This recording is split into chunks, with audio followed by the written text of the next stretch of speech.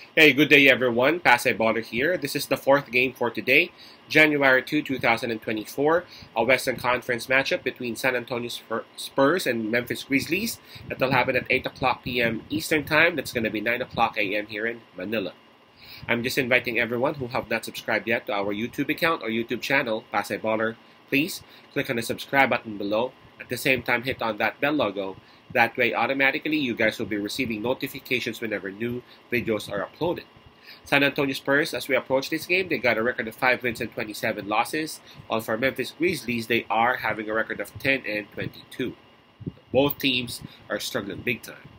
As we all know, we actually provide free picks right here in our YouTube channel, Pasay Baller. But for those who would want to avail our premium picks or premium packages, you may actually reach us through Instagram, Telegram, WhatsApp, or even Messenger. Just check on the descriptions of these videos and you can actually see the details right there.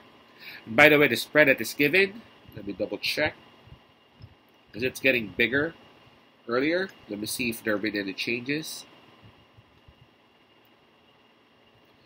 The spread that is given is minus 11.5, and that's given towards Memphis Grizzlies. Memphis Grizzlies, they would be having the home court advantage on this. In terms of momentum, well, it's hard to pick because both teams are actually coming off losses. Approaching this game, Memphis Grizzlies, they are on a 3-game losing slump, while San Antonio Spurs, they are on back-to-back losses. For their last 10 games, though, Memphis Grizzlies, they have won 4, and San Antonio Spurs, they have only won a couple of games. Plus, considering that Memphis Grizzlies had a little bit of a run or a little bit of a streak, winning streak at that, I'm gonna say that I'll go ahead and pick Memphis Grizzlies with a slight advantage in terms of confidence and momentum. Plus, they are actually ahead of San Antonio Spurs. They are at number 13 in the West, while the Spurs, they are dead last at number 15. Now, in terms of fatigue, both teams actually rested last night, right? Yep, that's correct. So both teams are coming off rest, so we can just skip that part. So let's go ahead and check on the availability and the health of both teams.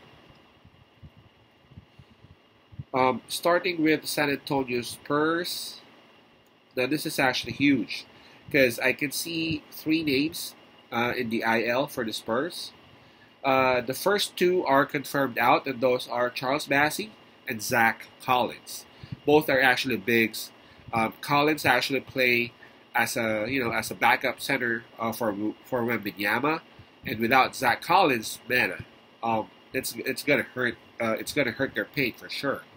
Keldon Johnson is also in IL, but he is tagged as probable for this game. So the likelihood of him playing for this game is a bit high. So again, for the Spurs, we got 2 players confirmed out, and we have Keldon Johnson listed as probable. Now let's take a look at Memphis Grizzlies. For Memphis Grizzlies, I can only see a couple of names down here. Where's that? Oh, there you go. So it's Brandon Clark and Steven Adams, both confirmed out. So Memphis Grizzlies, they would have a slight advantage over San Antonio Spurs in terms of availability. As again, they only have a couple of players listed out right there. For the Spurs, they have 3. Yes, Johnson may be playing, but we ain't sure how healthy Keldon Johnson will be. Right, just like what I said earlier, it's actually the Memphis Grizzlies just got the minus in terms of the spread. And what was that again? 11.5, right? It's minus 11.5. It's really big, especially considering the fact that Memphis Grizzlies, they are coming off losses too. So this one's a bit tough, but I'm gonna go and pick Memphis Grizzlies still. They are at home.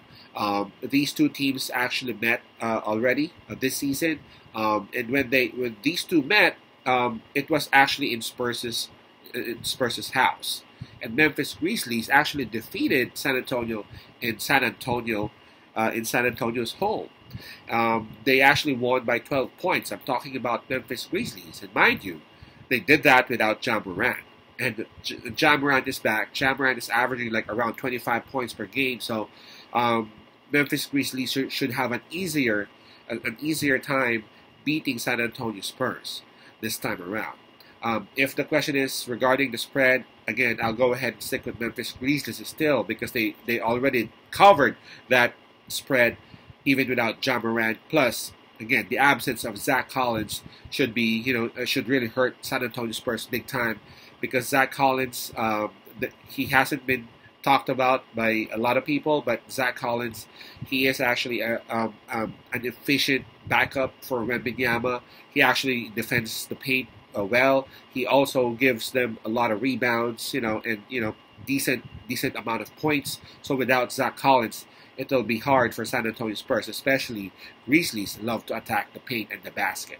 So our pick on this one would be Memphis Grizzlies minus 11.5. I'm expecting Grizzlies to go back into the winning column in San Antonio's expense. Again, that's Memphis minus 11.5. Peace out, Pasay love, and God bless.